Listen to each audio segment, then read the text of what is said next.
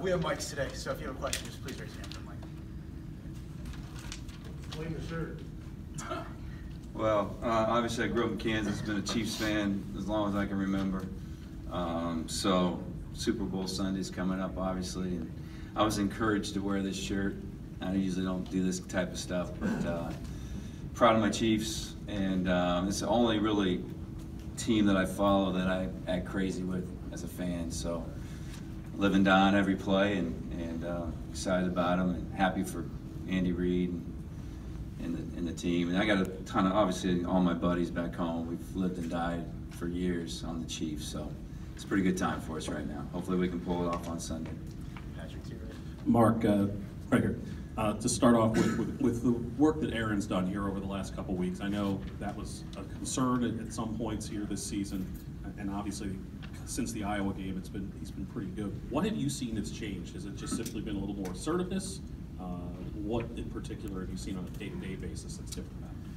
Well, I think what we've tried to do is instill confidence in Wiggs and let him realize how important he is to us, and just to relax and have fun. And we've kind of done that with the whole team. If you guys go back to my press conferences from the first one right after Christmas, I talked about instilling confidence in our guys, and it doesn't happen overnight. You know, it's a work in progress. So we got more guys playing better, more guys playing with confidence, and you know, recently, and we still have some work to do. But Wiggs is just, you know, he's hit some. The step back three was huge the other day, and you know, at the last media timeout, I told him he missed those two wide open ones in the corner. We had great offense and got wide open looks, and I said, you're going to make your next one. You know, just keep shooting, and you just try to give these guys confidence. And I don't know if it was two press conferences ago or one or whatever. I said, who knows? We might become the best three-point shooting team in the country.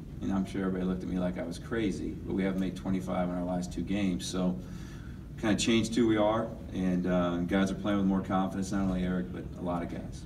Terp Talk is brought to you by Viner Forgates Consulting. Call Viner Forgates for all of your IT needs. In the D.C. Baltimore area, you could reach us at 301-251-2900 or on the web at www.vinerforgates.com. Aaron, sorry. Do you feel like Jalen's awareness of and kind of a maturity about being so important to the team has grown as this year has gone on? Yeah, I think so. I think he kept looking over his shoulder for Bruno. You know, Bruno kind of carried the torch last year, and there was, you know, a lot of pressure on Jalen this year coming in with, you know, with our team and him and everything. And I think it took him a long time to kind of grow into that role. And now he's playing with terrific confidence.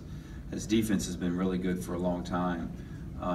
But his offense has been terrific here lately. So, yeah, I think he feels comfortable.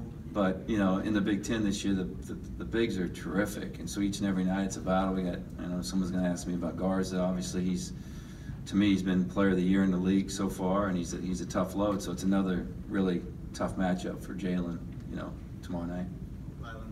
You talked about, you know, confidence throughout the year, and you just mentioned it with Jalen and Aaron, but just, you know, with the team overall after picking up the 2 road wins, especially at a place like Assembly Hall, have you seen them respond over the past couple of days?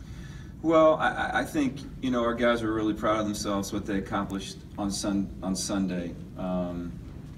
We played a team that played really well in their building, in a tough building, and we still figured out at the very end to come out 1 point ahead. So that gave us confidence, but, you know, we don't try to get too high and get too low.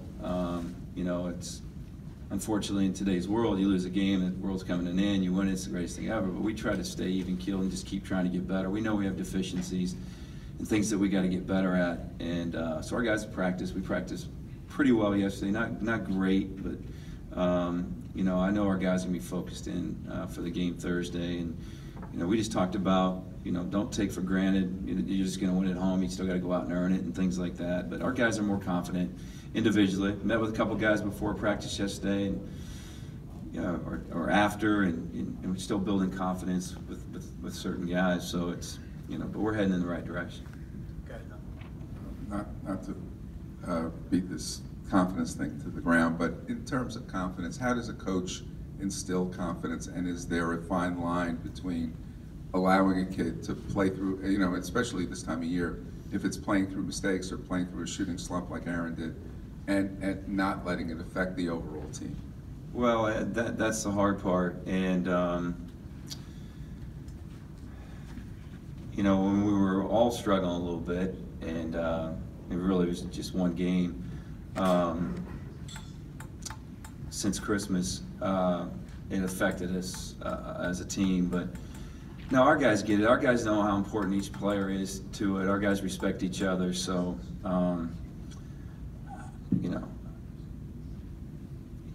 as a coach, I believe in our guys. I think they know I believe in them. And if I didn't believe in Wiggs, I would have taken him off the floor after he missed those other two.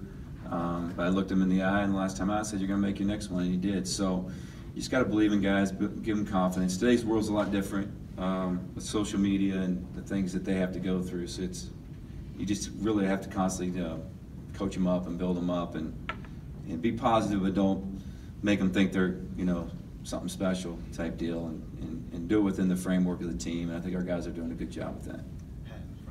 Mark, going back to the first half against Indiana on Sunday, you guys had 9 threes. I believe it was something like 11 assists on 14 buckets.